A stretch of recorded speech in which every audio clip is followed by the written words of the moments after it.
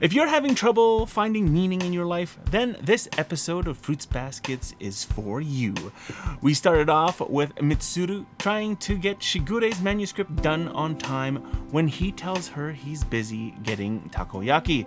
On the verge of losing her mind, she runs off to find him when she bumps into a familiar acting person. Meet Ritsu.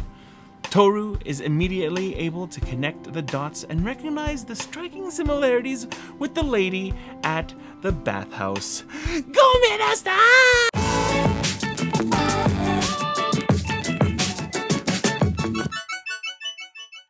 Ritsu is the monkey of the zodiac, as we heard the onsen proprietress mention a while back, her own child. And she also can't help but keep apologizing. She has come to Shigure's house in order to meet Toru, since most of the Zodiac members already have. She hopes to one day be as confident as Ayame, though Shigure says Ayame's confidence level is beyond what a normal human can reach. No, duh. But to start off, Shigure gives her one goal to start moving forward and gain confidence: to stop apologizing. Toru, being so excited to meet and encourage Ritsu with her goal, already instills her with a bit of courage and confidence. Her first few attempts, however, fall flat as she greets Yuki and Kyo, offending them unintentionally. She can't help but apologize, feeling a burden and wanting to run away, leading her to bump into Toru, then poof! Yep, you guessed it. Ritsu is a boy, in fact. He's actually worn girls' clothes since he was a little boy. At first it was to try, but eventually he realized he felt calmer and at peace when he wore girls' clothes. But because he'll soon be a working Japanese adult, his outfits will be a little problematic. He can't, of course, always dress like a girl. After spilling coffee on the manuscript, Misturu was so desperate to receive, even ready to take her own life, Ritsu escapes to the rooftop. She contemplates her life as she stands on the roof's edge.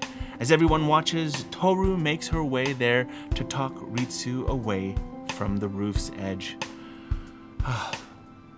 That's right here, man. You have to understand that it's okay to not have a reason to live. That it doesn't mean that you shouldn't be alive. The nerve to keep on living, experiencing regret, sadness, doubt, and even joy means that the fear of ending things means that there is something you want for yourself. That you want to find a reason to keep living. Ritsu's parents always apologized for him and felt regret that he caused them so much trouble.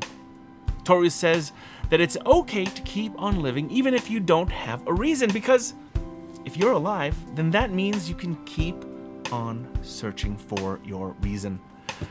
It's okay to not know your reason for being alive, because while you are searching for it, you will keep meeting many people. And you might find your reason to live for someone else's sake. This is what Toru hopes to find. Someone that wants to be with her most.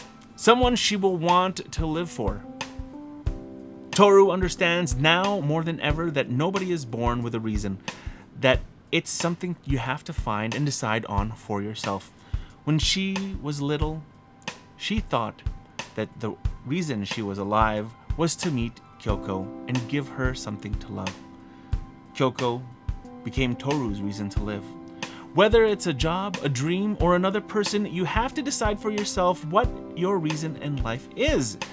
It can be vague, specific, stable, unstable, and it can even be taken away, like Kyoko was from Toru. But as long as she is alive, knowing that she no longer has a reason, yet having the nerve to live on and be clumsy like Ritsu, that means that she wants a reason. She wants to find that reason. She knew what it was like to live for someone else's sake. So she continues to search for her reason to live. Someone she can live for, like she did for her mother. After hearing Toru out, Ritsu is encouraged to search for the reason he's alive. He too wants to find someone he wants to live for. Someone that wants to be with him most. That it would be nice to be with someone like that.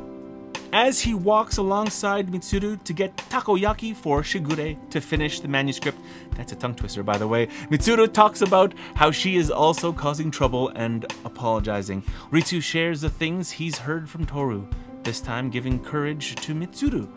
He's decided that even though he doesn't know the reason he was born, he will continue to live to find his purpose. Because one day there might be someone that really needs him. Mitsuru, moved by Ritsu's words, decided to keep on going as well. With the manuscript finished, Mitsuru now looks up to Ritsu in hopes of becoming friends and becoming as feminine as her. She then finds out that Ritsu's a boy. Maybe Mitsuru could be the one Ritsu is looking for. I ship it, but will it happen? Get subscribed to find out. Thanks for watching, guys. Hit that like button if you like this video, and check out the playlist for more of my fruits basket coverage. I hope you have a great night, a great day wherever you are in the world. Again, my name is Brian, and this has been another episode of Brian's Republic, watching Fruits Basket 2019. We'll talk to you guys soon. Cheers.